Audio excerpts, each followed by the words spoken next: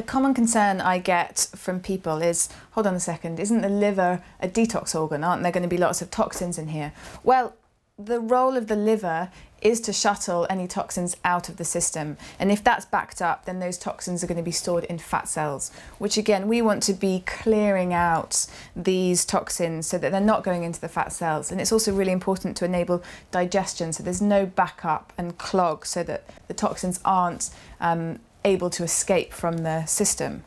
So we've got the liver, we've got the molasses, we've got some chicken broth, which this recipe, every single ingredient is just a powerhouse of nutrition. So we've got the broth, which you can use your own vegetable stock, but this is homemade broth. The reason for the broth is just to soften the liver and enable it to be like really tasty, plus the nutrient aspect of it. The first thing that I'm going to do is I'm just going to mix together the broth with a tablespoon of the molasses.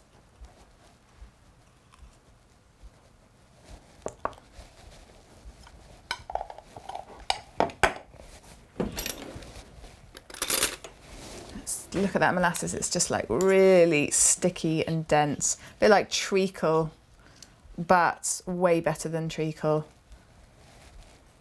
in terms of its nutrient content. So it's a bit sticky, we'll leave that there. Then some salt and some pepper.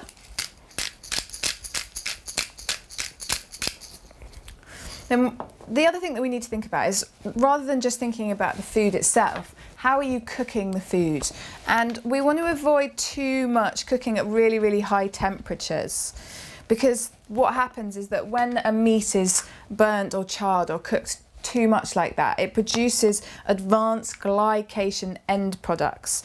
This is what's very much associated with aging, free radical activity in the system. So one of the things that I'm going to do is I'm just going to mix up some, this is coconut flour, but you can use any gluten-free flour.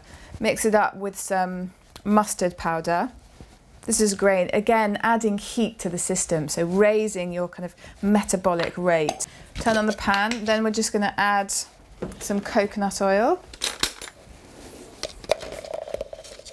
to the pan.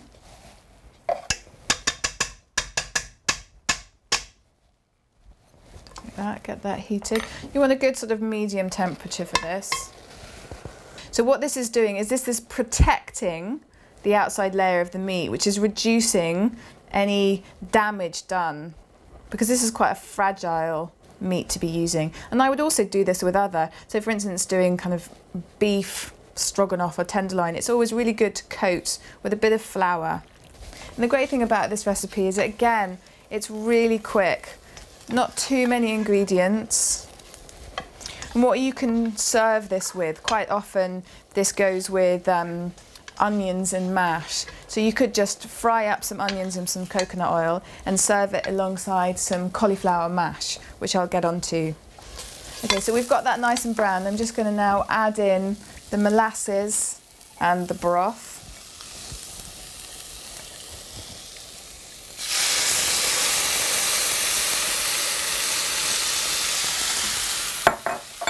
And then the spring onions. Now you can use normal onions, but kind of like spring onions. Okay, so I reckon we'll just put that on a low temp now for a good 10 minutes or so, and let that do its job.